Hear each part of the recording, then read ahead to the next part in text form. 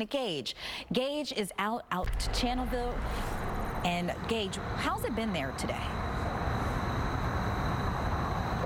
Yeah, Daji, actually things for the first time since all of this started several days ago, things are looking up. The water really caught my eye in the sense, not that it's going up, it's actually going down. Where we're standing at right now, just a few hours ago, was covered in water. And the best thing right here, I want to zoom in and show you this across the way. This is an underpass under the I-10 East Freeway. You can see those white dash marks across there.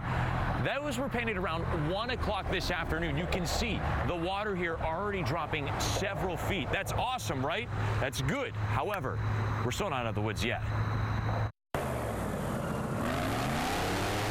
You're riding shotgun with the Harris County Sheriff's Office.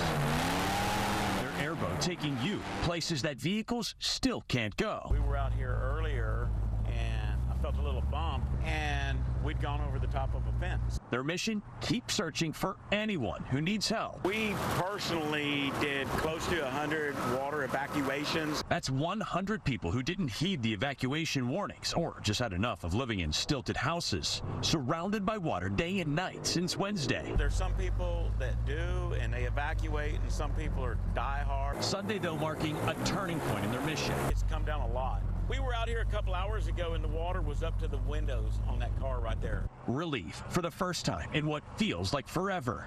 No one needed rescuing. And an even better bit of news. This restaurant on the San Jacinto River was just high enough off the ground to avoid the floodwaters. But let's not forget the dangers that still lurk in the water. And not to mention, this water is contaminated. There's biohazards, petroleum. I wouldn't get in it if I didn't have to. While their focus is now shifting towards cleanup, this flooding, albeit devastating for thousands, couldn't be a better opportunity to get ready for the chance we get the big one this hurricane season. Absolutely, yes. Because you can go to training, you can go to planning meetings, but you really learn when you deploy and you're working with multiple agencies. The good news continues tonight. That aerial flood watch has been canceled.